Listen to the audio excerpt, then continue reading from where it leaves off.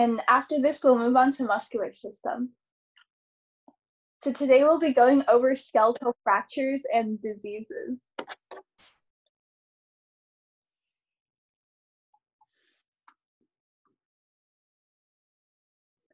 Okay, so some common fracture terms that you'll probably need to know. There's non-displacement. This means that the bone is in a normal position, and displacement is that the bone is out of that normal position. This is also known as displace. It's like I think on the first day someone asked whether you could break a joint, and I guess you could displace your joint so that it's dislocated, so it's out of the normal position. And then a complete bone break is where the bone is broken all the way through, while incomplete means it's not. Then you have simple and compound. Simple is where the bone, when it's broken, it doesn't penetrate the skin. And the compound is that the bone does penetrate the skin.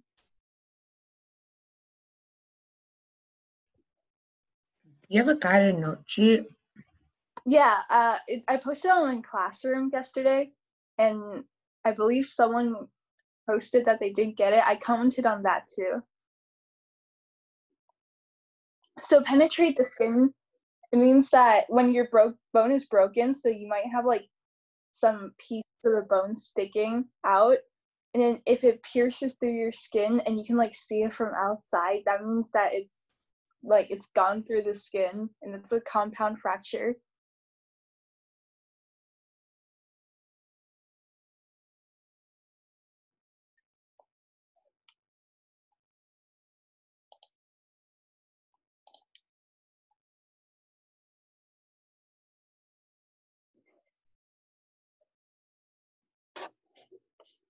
Can you repeat the complete part? Yeah. So complete means that the bone isn't broken all the way through. So if you break a bone, it's probably like partially broken. But it says bone is bone broken all the way through. Oh yeah, sorry. I meant other way around. So bone is not broken all the way through? And the complete bone fracture, the bone is broken all the way through. Okay. Wait, what does penetrate mean? It means like the bone is sticking through the skin. You can see it from outside. That's weird. Yeah, it is. It's more painful. Have you guys ever broken a bone before?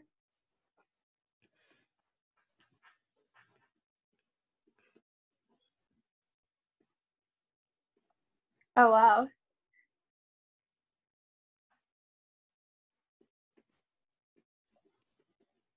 Okay, so I'm going to move on, and you'll see examples of all these terms in the next examples of fractures. So these are different fracture types. Yeah, sure. Go back and stay on the side for like 10. Yeah.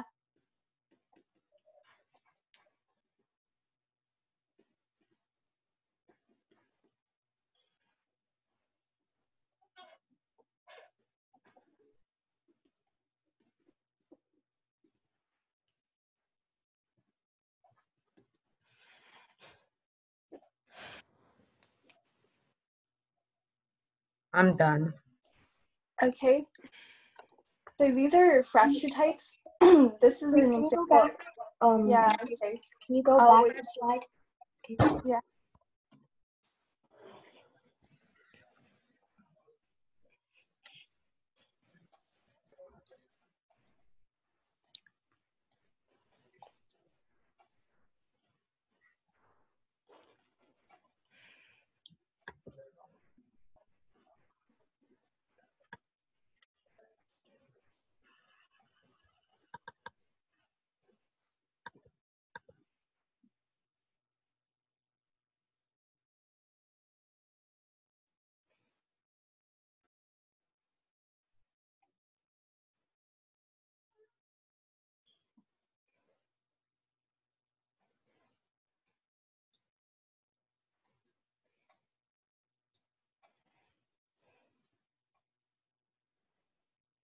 Okay, so I'm going to move on. I'll post the presentation on classroom after class, so you can copy off of that.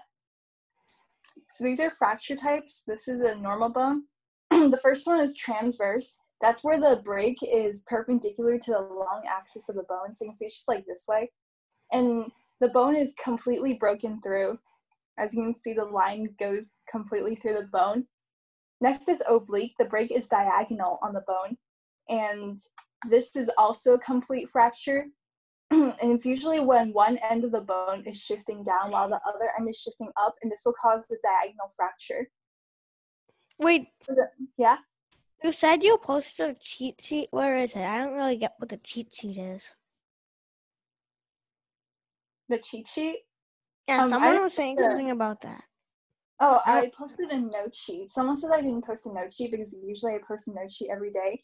It should be on Classroom though. Okay. It's just the day 3 note sheet.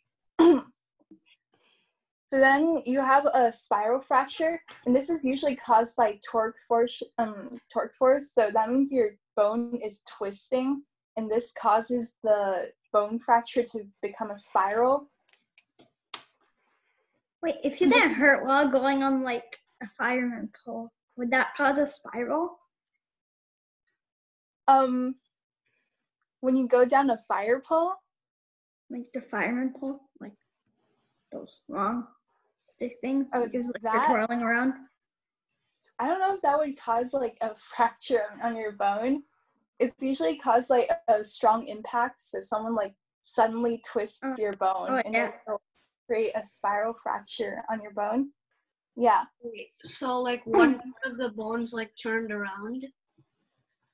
Yeah, so if if you take your arm and you twist it, don't do that by the way, but if you twisted it really hard, then it might fracture, and that would create a spiral fracture. Oh. And then comminuted, it means that your bone is like crushed and it breaks into many different pieces. And this is usually, it's pretty problematic because when you wear a cast, when you break a bone, you wear a cast to hold your bone pieces in place. But when you have a comminuted bone fracture, then some of the pieces like might fall outwards, and you can't really hold it in place that well. I guess you would say comminuted is the worst, but yeah, I guess it would be the worst. Though you can fact check that. So next is avulsion, and this is where the bone piece that breaks off is pulled apart from the rest of the bone. And then you have impacted, where the two bone pieces, it's opposite of avulsion. These two bone pieces are pushed together. And this could sometimes create like other mini fractures. Wait, how could they be pushed together? So say I broke my bone in half, and then like I push down my arm so that the two bone pieces are pushed together. Because it's not always that there's a force pulling your arm apart. And there's a similar fracture to this, which about next, and that's called compression, where force pushing down on your bone causes it to push together so hard that it fractures. But compression is found in your spine, while impacted, I guess, is in any bone. The comminuted bone break is where the bone is broken into multiple pieces. And this is pretty bad because then it's hard to hold your bone pieces together. Wait, I have a question. Yeah? Can you give like an example for like, evolution of the bone? What happens there? For which one? Avulsion? Yeah. Oh, so I guess say if I broke my arm in half and then some force is pulling my arm out, and the bone pieces, because they're broken, they start to separate, and that would be avulsion.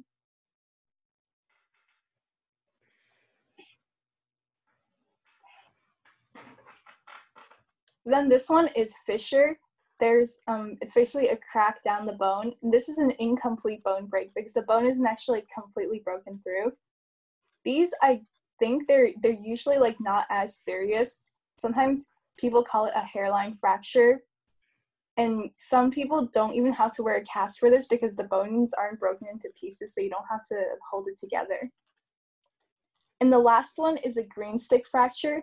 This is more common among young children because young kids have softer bones. And so this would cause the bone to bend and not break completely.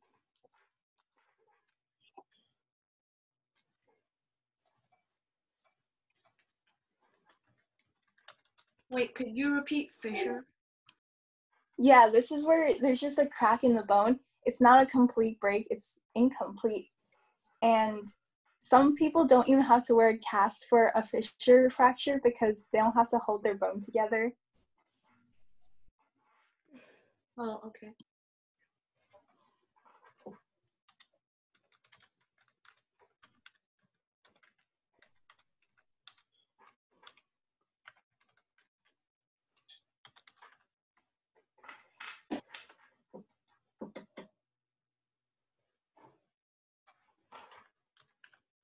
So green stick fracture is where your bone is not broken completely, and it's common in kids because you have softer bones. They're not completely mineralized, and this makes it easier for the bone to bend instead of break completely.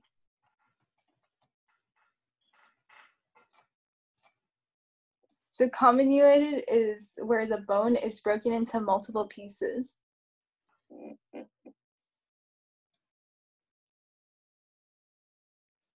Yeah, that's right. That green stick is like a young plant.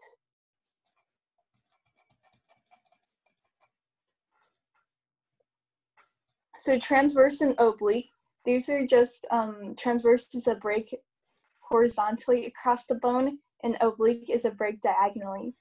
And these are complete bone fractures.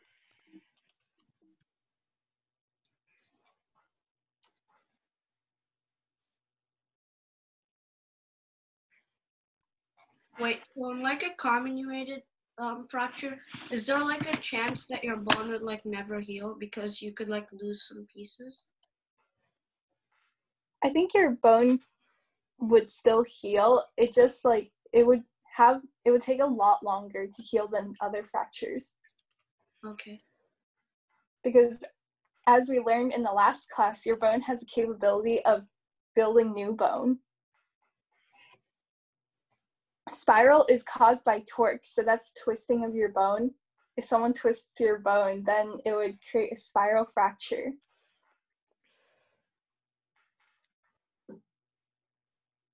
So is everyone done copying this down?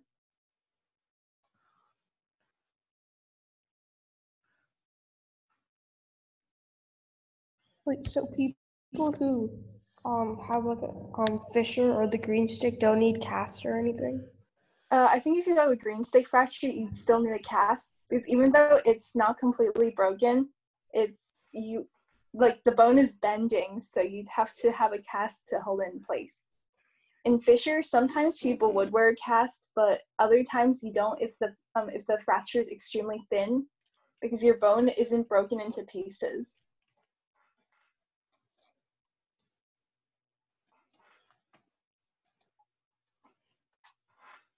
Just a reminder that we have like the attendance form. There's only 33 responses, so yeah.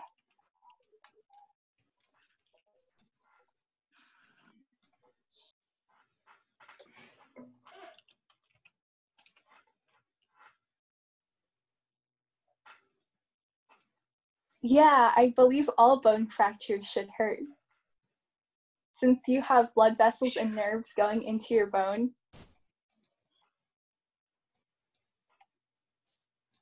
Okay, so I'm gonna move on, and if you haven't finished copying, I will post the presentation after. So these are 3 other types of fractures. You have depressed, compression, and epiphyseal. So depressed is basically a piece of your skull is being pushed into your skull. I guess you could say it's similar to impacted and compression, except this is for the skull. And then compression is in the spine, where if your spine is compressed so hard, then you'll create like compression fractures like you see over here. This would also do damage to your nerves since your spine has nerves going through it.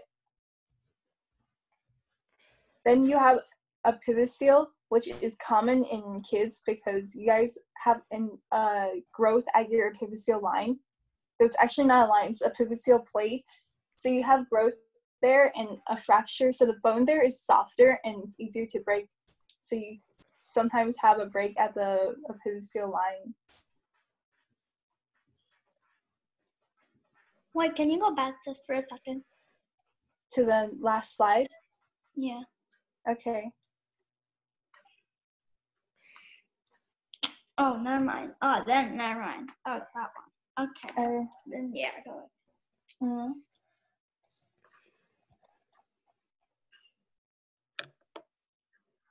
These three types of fractures, depressed, compression, and epiphyseal, are not on notes. Oh yeah, I didn't put them on the notes, but you could still write them down if you want to remember them. Can you say all of them again? Yeah, so depressed is like impacted, except it's for the skull, where a piece of your skull is broken and it presses into your skull. Then compression is for the spine, and this is where your pressure pushes down on your spine, and usually so hard that it creates compression fractures. I can see over here, and it also damages the nerves that go through your spine. And epiphyseal is common in children because they have growth at their epiphyseal plate. And this growth, so the bone around this area is usually softer and it's easier to break.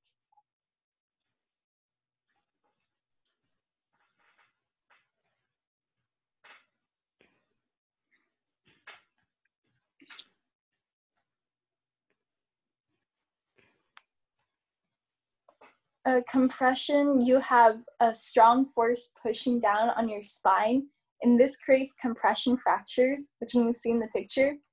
And it also damages nerves that go through your spine.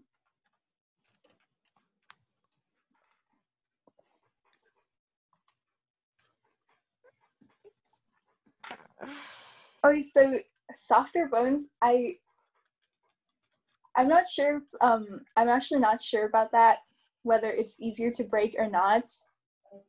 But I just know that it's common in kids because you guys have growth at the epiphyseal plate. I haven't gone to sprain yet. I think it's on the next slide. So epiphyseal, because children have growth at their epiphyseal plate, this part of the bone is more easier to break off.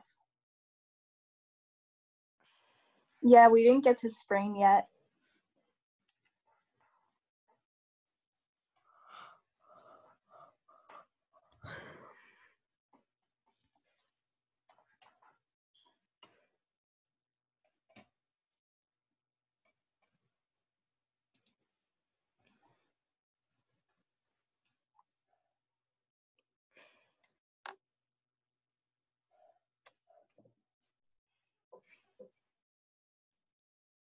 So does everyone have this down? Yes. Okay. Great, so bone injuries. Someone was talking about sprain, and these are injuries in your ligaments. So ligaments are these tough, it's this tough tissue that holds your bones together, and a sprain is where the ligaments are stretched or torn. So I believe most of you have probably heard of spraining your ankle. That's when your leg twists suddenly, and this causes the ligaments that hold your ankle together to break or stretch out. And sometimes ligament sprains, they require a surgery to heal them. So like if I broke a ligament in my knee, then I might require a surgery. 4 times, that's very sad to hear. So a cartilage injury is damage to your cartilage, which is a covering around your joints. And this is where cartilage, it could like tear or it wears off. And yeah, I guess the injury might create a popping sound.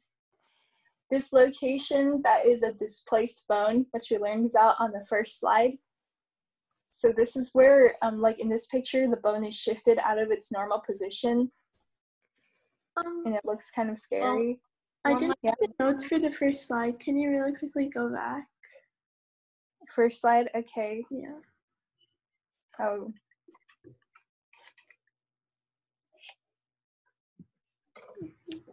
Yeah, so dislocation is kind of the same thing as displacement. Wait, so for displacement, when your bone like moves, your skin is gonna like pop out or something like that, right? You mean your skin like shifts? Yeah. Oh, I guess kind of. Unless your displacement penetrates the skin.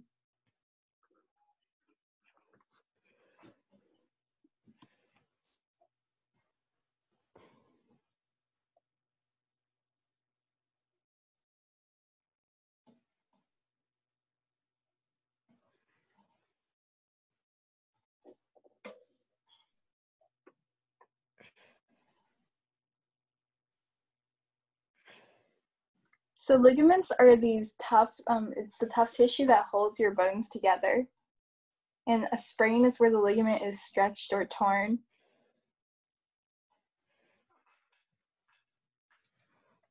How do they fix a dislocation? They hammer your bone back in place. Actually, I'm not sure about that. You can search it up.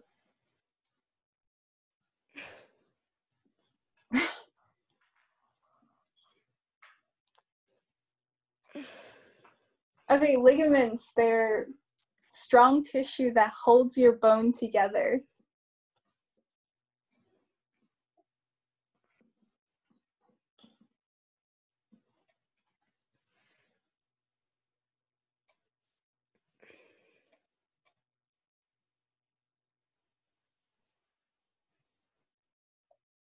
So does everyone have this down? Yes. Okay. So we're gonna go into bone diseases. This is arthritis. So this is damage to your bone joints. You have 3 types of arthritis. There's osteoarthritis, rheumatoid arthritis, and gouty arthritis. So osteoarthritis is known as the wear and tear. These happen in old people because they use their joints a lot, and over time this causes the cartilage in the joints to wear down. So you can see here, this is a healthy joint, and the blue part is the cartilage. And in osteoarthritis, there isn't much cartilage left, and that means that the bone joints, when you move them, they kind of rub against each other, and this would create pain and inflammation at your joint. So then rheumatoid arthritis, this is an autoimmune disease. So your immune system kind of, I think they attack at the cartilage on your bones, and this causes the cartilage to not be there. And sometimes your bones will actually fuse together, so you can't even move that joint. And this could happen in people of any age, and they're usually born with this. So this is an image of a rheumatoid arthritis. Then gouty arthritis is caused by uric acid crystals in the joints. So this causes also pain and inflammation at joints. So that's just what arthritis is, pain and inflammation at joints. Wait, could you repeat the last one? Gouty arthritis, yeah, that's uric acid crystals. They deposit into your joints. Wait, what's uric acid? That's like metabolic waste that your body produces.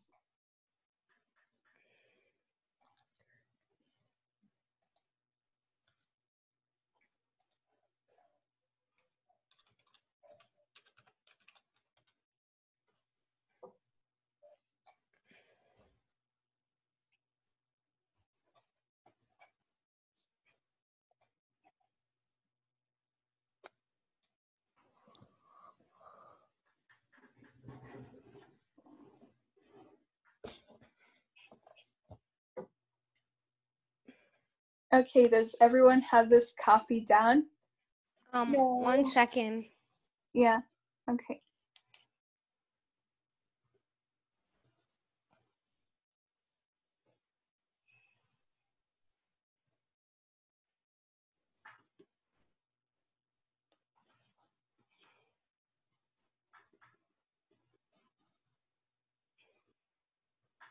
I believe that if you have rheumatoid arthritis, it might be in all your joints because it's like an autoimmune disease and it affects your immune system.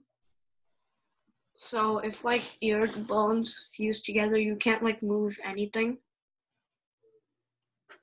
I don't believe that all of your bones will fuse together, but it is possible for your bones to fuse. Okay. Yeah, it is sad.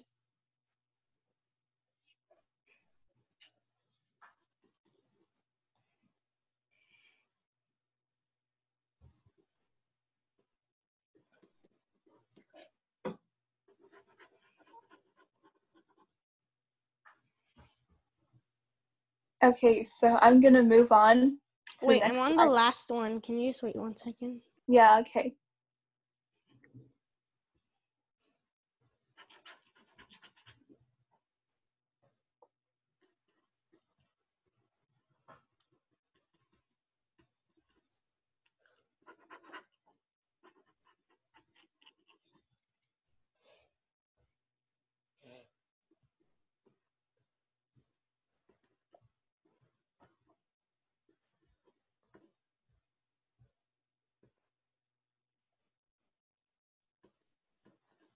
Okay. Okay. So here are some skeletal disorders that are pretty common, or Wait, not the will you common. send us? Will you post this presentation in Google Classrooms? Yes, I will. Okay. Okay, so this picture is of a herniated disc. This is rupture of the tissue between your vertebrae. So over here, there's a rupture, and then this causes like this tissue to push outwards against your spine, and sometimes it damages the nerves. A herniated disc. So this disrupts nerves in the spine. This can lead to problems.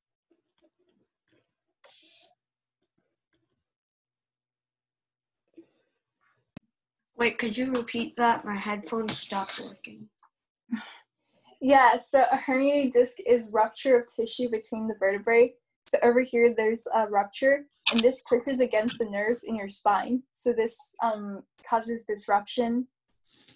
Oh.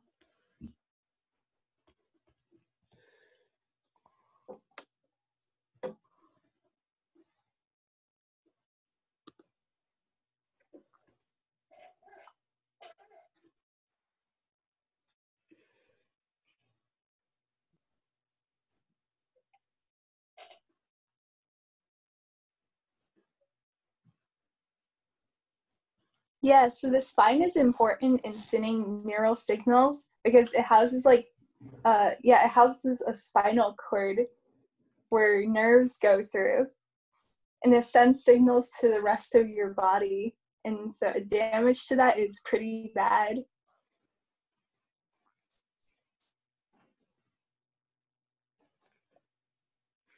This is just a picture of one vertebrae, so it's not the entire spine. Okay, so I'm going to move on. So here are more disorders. This is dwarfism. You have achondroplasia, cause dwarfism, and pituitary dwarfism. So achondroplasia, this is defect in the formation of cartilage on long bones. So this causes your long bones, which are basically your limbs, like your arms and your legs, to become very short. So in this picture, you have a normal-sized baby, except their arms and legs are extremely short. And then pituitary dwarfism is caused by a lack of growth hormone. So this causes the entire person to just be small in general, and they don't grow very tall. So yeah, this is dwarfism.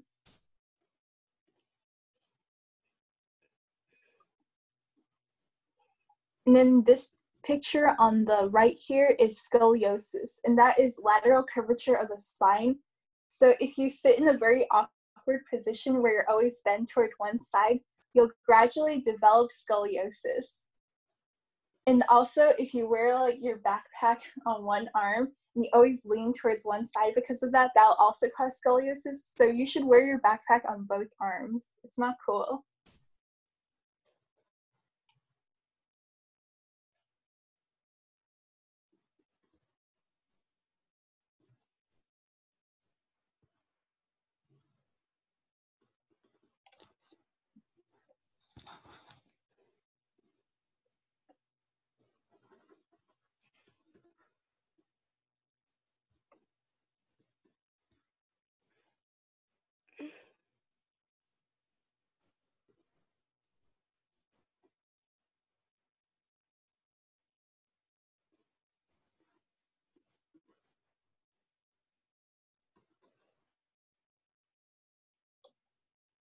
Okay.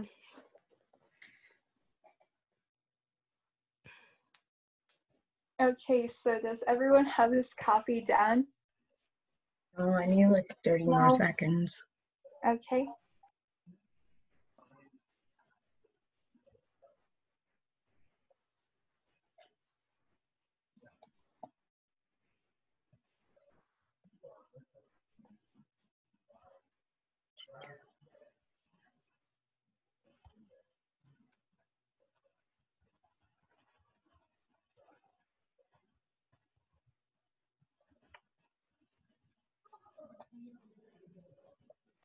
Okay, I'm done. Okay. I need 10 more seconds. Yeah.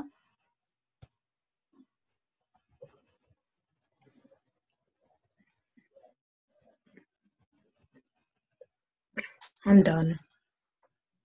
Mm-hmm. Okay, so here is a way of measuring whether you have scoliosis or not. This is known as the Cobb angle. And basically, if you draw two perpendicular lines through your bone, through your spine, sorry, and they cross over here to create an angle, this small angle, and that is known as your Cobb angle. So the more bent your spine is, the larger the Cobb angle is. And basically, you have to have greater than or equal to 10 degrees for a Cobb angle in order to be considered scoliosis.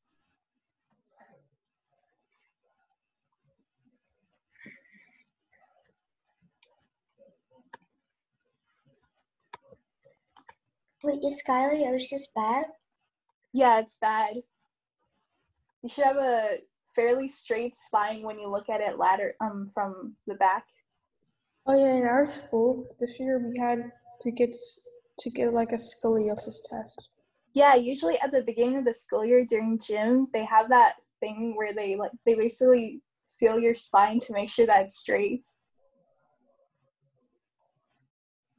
I think that if you go to Genesis, you have to fill out a form to say whether you already have scoliosis check or not.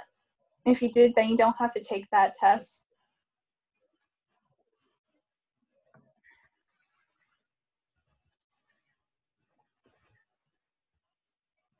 If you don't treat scoliosis, what will happen? If you what? Don't treat scoliosis and let it go. Then you would have a very bad body posture. And I'm not sure, but it might affect your nerves because nerves through your spine.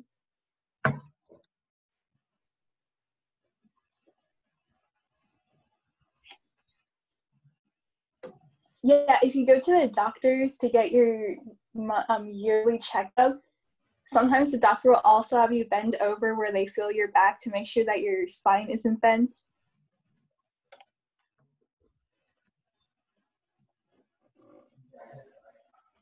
Okay, so I'm going to move on to the next slide.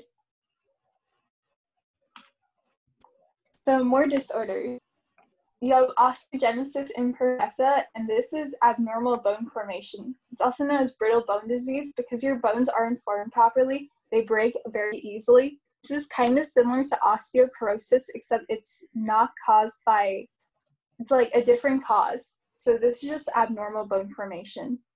And then you have rickets. This is caused by a lack of vitamin D, calcium, or phosphate. And it's more common in young kids because these are the people who are most targeted by not enough nutrients. So this leads to soft bones and stunted growth. So as you can see in this picture, kind of scary, if you don't have enough vitamin D, then your bones start to bend. This can cause legs to look like this.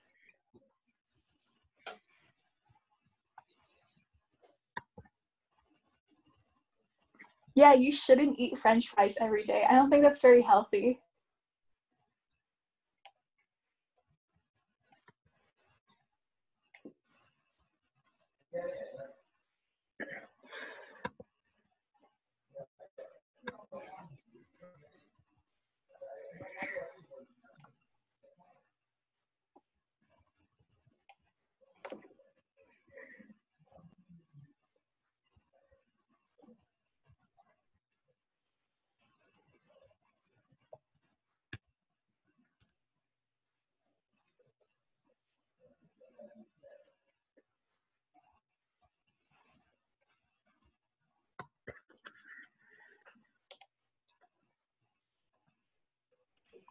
Can we go on to the next slide?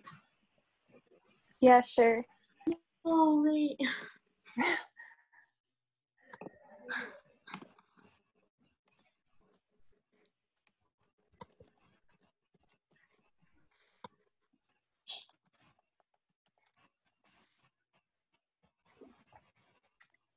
Okay, I'm gonna move on, and the presentation will be on Classroom, so don't worry. Okay, so here is a weak bone scale. This is basically, so you have a normal bone, which is basically your bone is normal, it's healthy. Then you have osteopenia, which is the next level of having low bone density. And this is basically your bones are kind of porous. They can break easily, but it's not as bad as osteoporosis.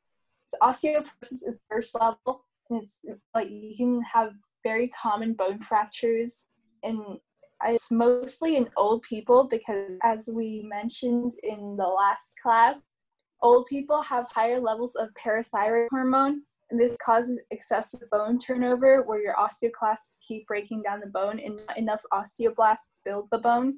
So this will lead to porous bones and easy fractures. So bone density, if you have -1 or lower, then you have osteopenia, and if you have -2.5 and lower, then you have osteoporosis. So this is different from osteogenesis imperfecta. Osteogenesis imperfecta is caused by abnormal bone formation, while this is caused by excessive bone breakdown.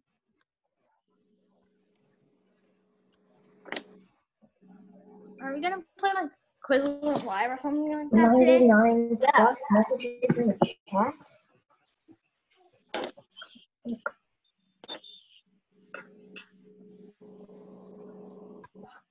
So it's not too many osteoclasts, it's too much osteoclast activity. So parathyroid hormone, that is what boosts osteoclast activity, and elderly people have excessive amounts of that. Can you go back to the scoliosis part? I didn't get the cob angle. Yeah. Okay. You have osteoporosis, that's troublesome.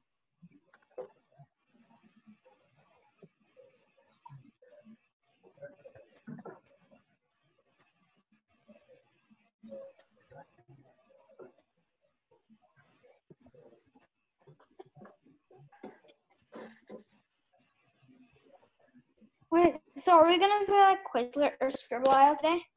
Yeah, we're gonna play Quizlet. And it's gonna be a review of all of these entire 3 days. So I hope you remember what you learned on day 1 and day 2.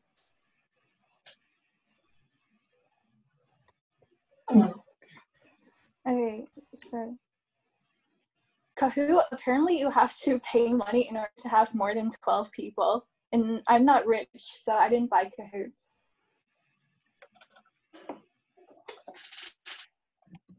+99 messages.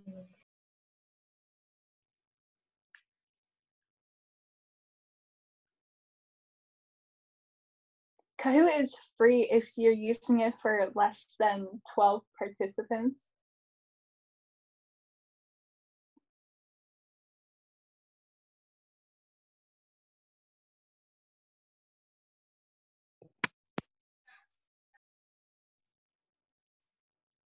Oh, well, I have no idea why, but Quizlet works, and I think they're not that different, in my opinion.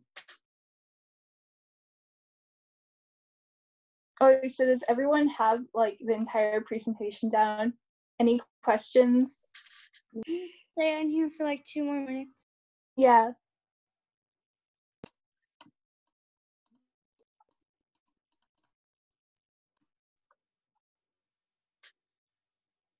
Oh, calm down. I haven't started the game yet, so there's no code.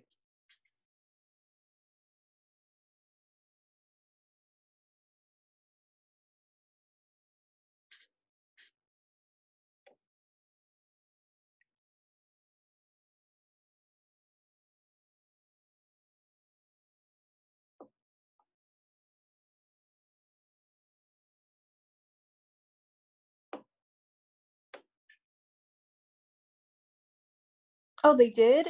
I guess I'll ask Vivek how he does it. You're gonna ask who?